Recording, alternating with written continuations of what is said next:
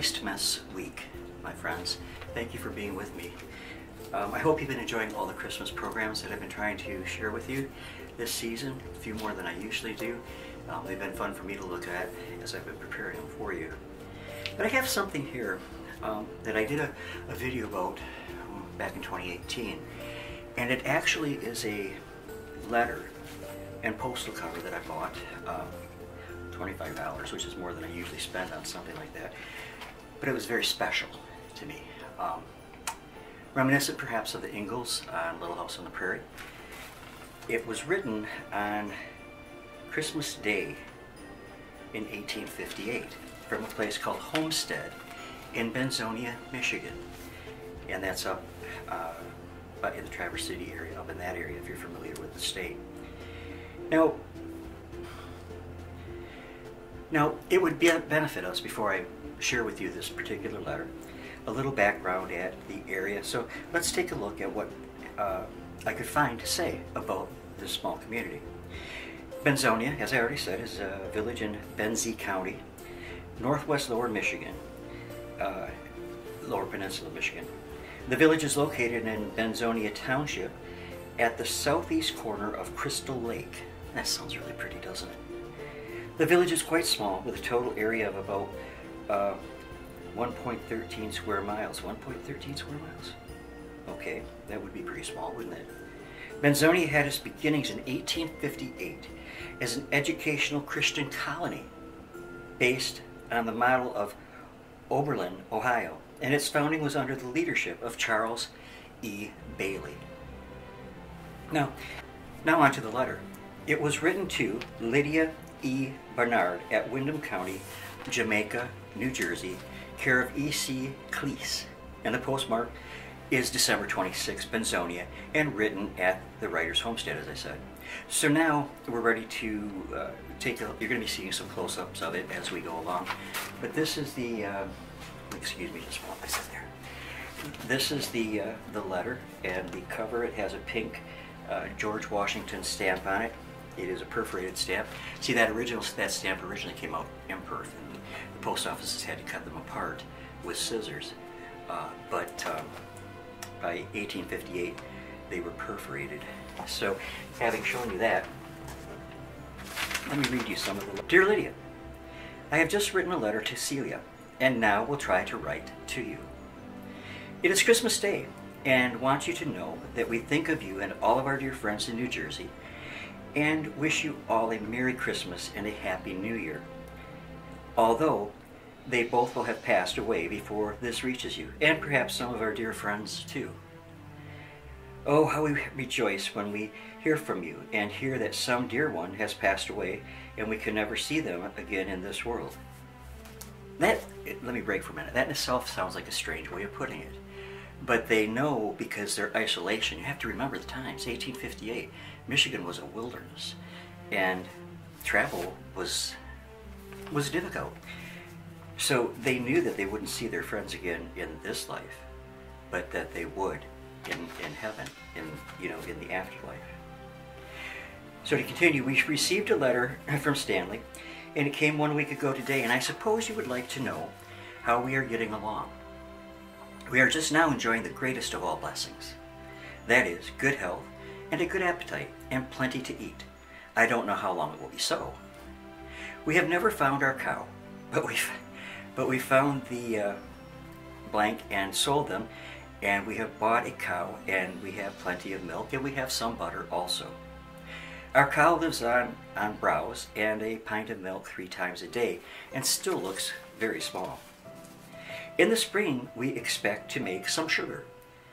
The spring's new sugar, I suppose, will taste just as good here in the woods as it does in New Jersey, presumably maple sugar, which has been produced since ancient times here in Michigan. Well, not just here in Michigan, but it is delicious. If you've never tasted maple sugar, you must. I actually got to see it made. What a process, but anyways.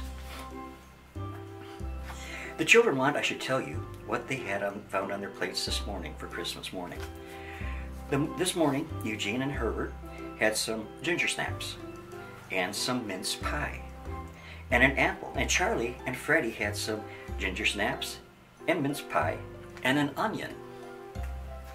Now, yesterday we had a real baked Indian pudding, the first we have seen since we left New Jersey. We did not have any snow to stay until the 5th of December. Since then, we have had plenty of it. We have a great deal of cloudy, stormy weather, but I don't think it is so cold here as it is back home in New Jersey.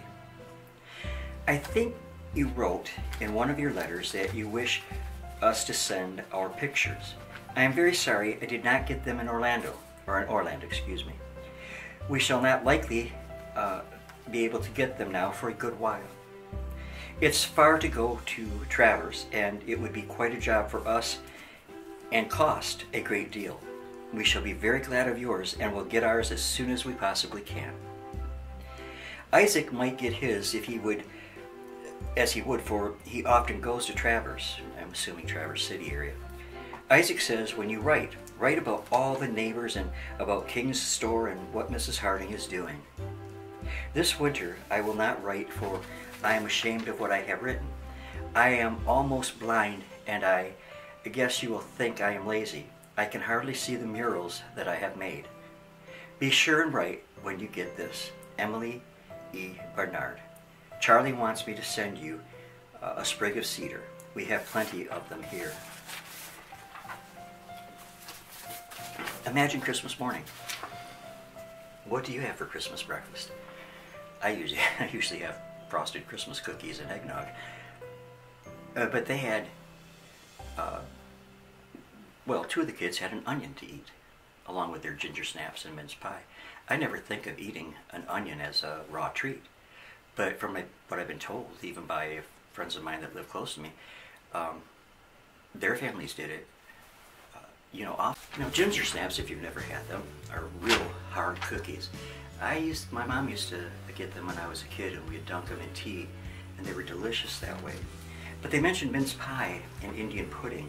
Now, mince pie is of British origin, and it's filled with a mixture of dried fruits and spices called mincemeat, and is traditionally served during the Christmas season. Besides dried fruit, it also contained suet. I've never tried it. I've never even tried, what do they call it, fruitcake, even though some people think I am a fruitcake, but I've never tried it. And then they had Indian pudding, and that is a baked custard with milk, butter, molasses, eggs, spices, and cornmeal. The name likely came from the cornmeal, which was known as Indian meal way back in the day.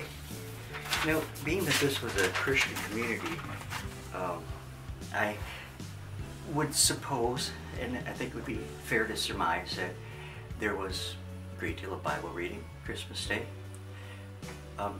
We all know that our Lord was not born on December 25th.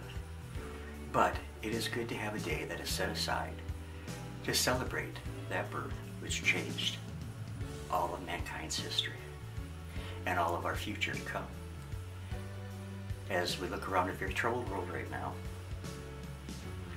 this Christmas, it is a great comfort to know that the same Jesus Christ who watched over his followers back then is watching over us now and has everything in control. So I hope you enjoyed this little look back at this letter from Benzonia, and I hope and pray that everyone has a merry and very blessed Christmas.